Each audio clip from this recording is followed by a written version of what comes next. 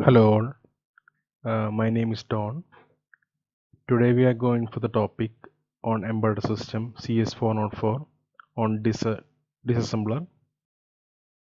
As we see, this is our fifth topic.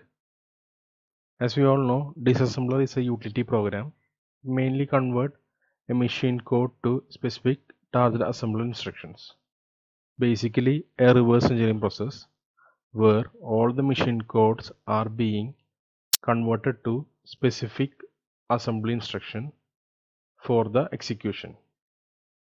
So here basically we have it's a complementary operation to assembling.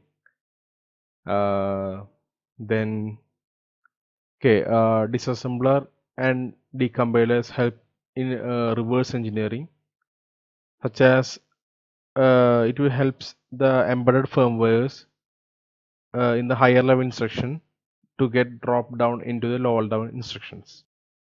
So it's a powerful tool for analyzing the malicious code. It's available as freewares and commercial tools. They can generate a source code which is nearly similar to original code. So today we learned on disassembler. Thank you.